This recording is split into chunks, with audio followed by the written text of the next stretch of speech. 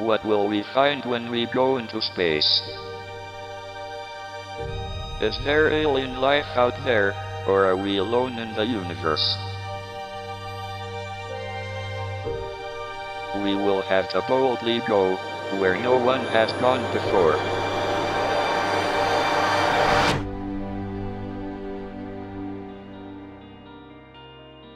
Welcome to the Origins Project at ASU. I'm Lawrence Krauss. The Origins Project was designed to explore the deepest questions that humans have ever asked.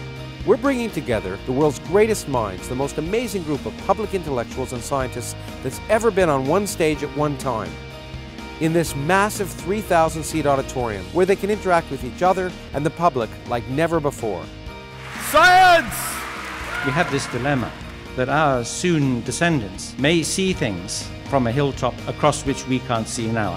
Science is more than a body of knowledge. It's a way of thinking. When I see a kid open up his or her eyes and say, "Oh my God, this is spectacular," it feels great. And here to present the Dear Aliens Award, Professor Stephen Hawking. Science is hard, but it's worth it. It's fascinating, it's enthralling. Scientists see science as an adventure, and that's why these are adventure stories about discovery and about the thrill of discovery. And the geek shall inherit the earth. This is just the beginning. It is certainly one of those critical questions that we all ask ourselves as young children. Mommy and Daddy, where did I come from? You need to have a public that's at least willing to engage with the ideas and really reevaluate and think about things.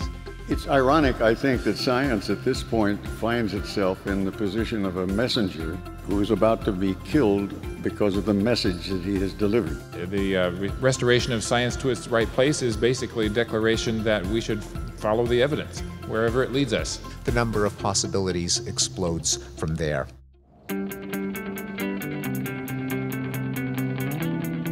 How would you respond? So people say, look, we don't understand the origin of life on Earth, therefore God must have done it.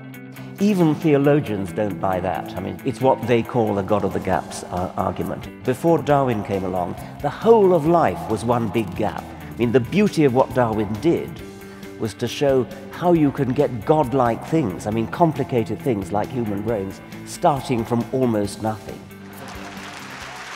When we think about reducing prejudice, I think one of the reasons why we've been as unsuccessful as we've been is because people aren't recognizing, in fact, the challenge of it. Other species maybe are required to think of their in-group as the people who are most closely related to them, but we don't have to think that way. The idea of size, sometimes it's a big person, darker skin, the threat mechanism kicks in because of the otherness. I think we need to use science and empirical knowledge to help us overcome ourselves. Over the weekend in Beijing, air pollution was literally off the charts. I'm concerned that unless there's a dramatic turnaround, I think we're in terrible, terrible trouble. We're entering a CO2 trap. The estimates are that if we stay on business as usual, we could lose as many as 20 to 50% of the species on the planet. This is a very big problem. It's much bigger than whether or not you take the bus. What's more important is to actually understand this and help spread the word about it. The future isn't something that happens to you. The future is something that you build. Conjuring is the only absolutely honest profession. The conjurer promises to deceive and does. If you thought what I was doing was real a few minutes ago, that wouldn't be a magic trick. That would be religion. The insidious thing about dissonance reduction is that it is largely an unconscious mechanism that allows us to lie to ourselves to preserve our opinion of ourselves. Now, in this country, this is a monthly occurrence. A preacher or a politician who's taken a strong stand against homosexuality gets outed, whether it's in a men's room in the Minneapolis airport. The part of the universe that we've been dealing with for millennia is actually a small part of a much larger whole, a multiverse.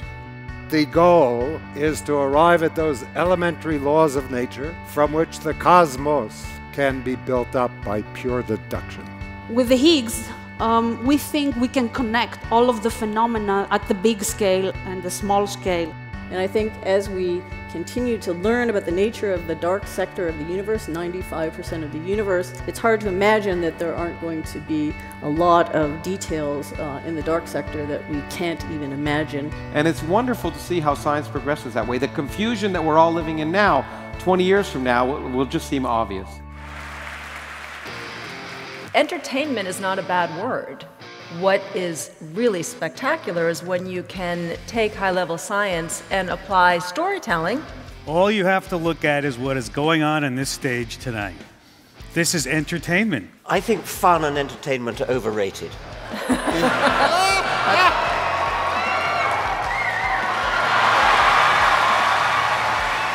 I want and I need the artist to take me to new places. And the new place Van Gogh took me is not the sky as it is, but the sky as he felt it. And with this PB&J, this passion, beauty, and joy, we can, dare I say it, change the world! Science is a vital part of our culture. That's been demonstrated over the last 5 years by the public's incredible interest in these ultimate questions that the Origins Project has raised. We look forward to working with you long into the future, and we hope the best is yet to come.